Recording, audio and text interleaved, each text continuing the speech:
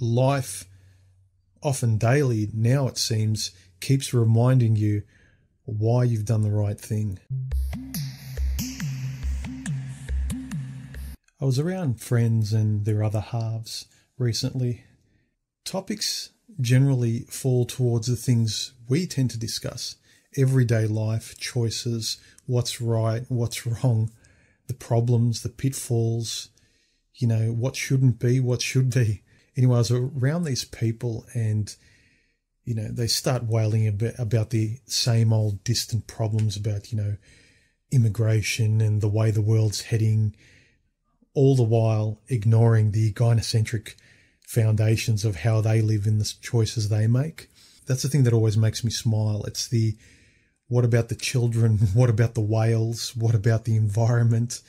All the while people, their own ethics and morals in their own lives, they have none.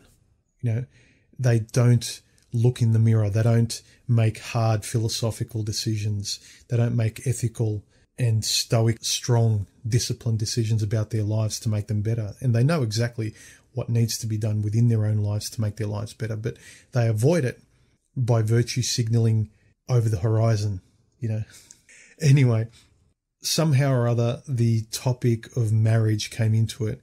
And as often happens, these couples around me smirked at me and said, "So, human, why haven't you ever wanted to be married?"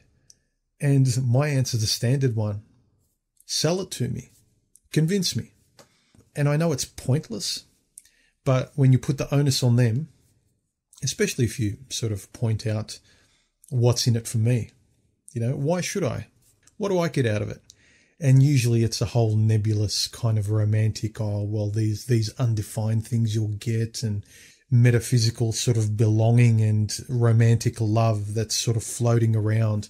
Nothing concrete, whereas I can point to very fundamental things as to why I never wanted marriage. The primary being I never wanted to be in the role of a father. I never wanted that responsibility. But past that, the big one for me was, why should I give up my autonomy and individuality? What do I get for it? And usually they'll look at you really oddly like, that's a strange question. And I'm like, really? The funny thing is you can tell them about all the rational dangers you're avoiding, and everyone can nod, and they'll ask you to do it anyway. You tell them that the waters are infested with sharks, and their retort to you is, why don't you just jump into the water and show the shark who's boss?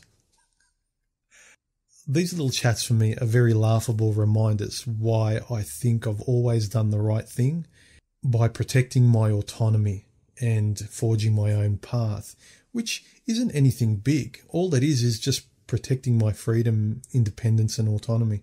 And the system's argument through gynocentrism, women and the modern traditionalist is just jump into those shark-infested waters, but trust us, it'll all be great. This notion of just jump into the water and show the shark who's boss, or jump into the lion's cage, show the gynocentric wild animal who's boss. And again, I'm not discounting the biological rational impulse to procreate and want to do it. I know that it's the primary reason that I'm here is procreation. The fact that I don't want to do it does not negate that individually I cannot see how it serves me. You see, all they do is try and sell you shame and guilt. Why don't you get married? Why don't you jump into the gynocentric meat grinder? I'm sure you'll survive. There's a small chance you will. Look, we can hold up lottery winners to show you that it's possible to win the lottery. But how can you convince these stable-minded and objectively rational people amongst us who are not gamblers? It's almost laughable to kind of see them fumbling around with, oh shit, I've got nothing else. They're not being affected by the shame or guilt or the short skirt or the big tits or the, if you don't marry me, I'll leave you. When a man's not perturbed by that, when a man's not swayed and he keeps asking, yeah, you've already said that, convince me, sell it to me, sell the benefit to me of not going my own way, sell the benefit to me of getting married. What's in it for me? What do I get out of it? Why should I jump into the water? Why should I think of the species when gynocentrism clearly is not? They're not thinking of the future. Why should I work for a woman's dream of family and children? Why should I care about it by sacrificing my life when gynocentrism and feminism and the women today, they clearly don't care? You know, why should I care if they don't? I've said it in a few videos. When a man becomes concretely rational, when that starts to dominate the front of his thinking all the time, when that becomes the barometer by which he makes decisions and he places himself first and says, okay, I'm open to all opinions. Convince me. You know, I'll hear your point of view and you hear my point of view. I'll tell you why I'm not. You're so adamant. You're trying to shame me so much and push me so much as to why I should do what you want me to do. Sell it to me. Please, I'm open. And, you know, it's like listening to someone who's seen a ghost or seen a UFO and they're trying to convince you of its reality with no proof at all. So it was just really interesting being among these adults who can vote and reproduce and supposedly raise children, and them figuratively still holding the same mindset of an 8-year-old who believes in Santa Claus. That, you know, why don't I believe what they believe? And I just come back to the same thing. Okay, I'm listening. I'm completely open. Tell me why I'm missing out. Tell me why it's such a great idea. For the majority of guys, they'll give you all the reasons they're not interested in it. Guys in our circles. For me personally, I've never been reproductively motivated. I'll give you all the reasons I'm not interested in it. And on top of the lack of interest, I'll give you all the dangers that make my lack of interest or being repelled by traditionalism. I'll give you all those reasons why I'm rationally not interested and why I'm rationally avoiding it for self-preservation as a cost-benefit analysis. I'll give you all of those. And all I'm asking is for just a little bit in return, aside from gynocentric romanticism and the female brain of, trust me. You know, aside from that, sell it to me. I'm all ears. I'm one who believes in freedom of speech and freedom of association. You know, I want to sharpen my opinions. I want to learn. I've largely got a scientific and open philosophical mind. I'm the kind of person that smiles when I see two different religions able to have a conversation and have a live and let live attitude. You know, I want to see people discuss. I want to see people help themselves through being responsible for their own reflections in those conversations. So when I hear these traditionalists and these zombie wives and husbands, you see, all I have to do is just observe 99% of their lives of these traditional marriages, and all I see is husbands asking the wives for permission, whether they can do this, whether they can go somewhere, checking in with them, whether they can buy a toy for themselves, whereas the reciprocal is never true. She never seems to ask him for any permission.